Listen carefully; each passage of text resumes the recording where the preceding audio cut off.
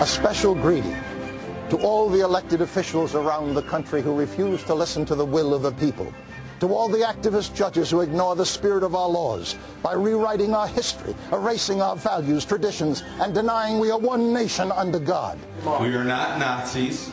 We are not racists. We are not mobsters. Let us be independent. Let us stand for ourselves. To a rapidly expanding government that has shamefully and criminally plunged America from the #1 creditor nation to the #1 debtor nation on the planet. We cannot afford this.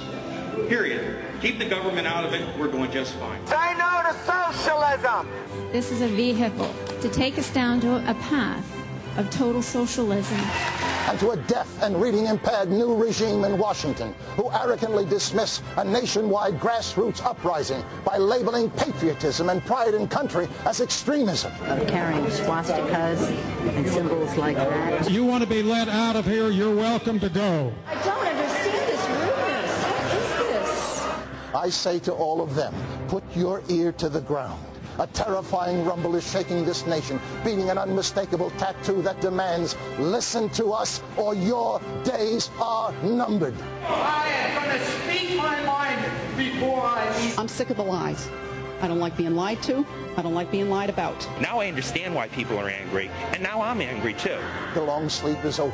In town hall meetings all over the country, from Olympia, Washington, to Osborne, Kansas, to Williamsport, Pennsylvania, to DeLand, Florida, a giant is awakening, a giant who has never been defeated.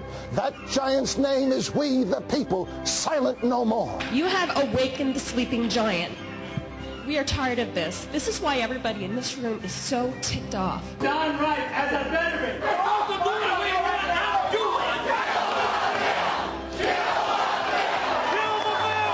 It happened in 1776, and now it's happening again.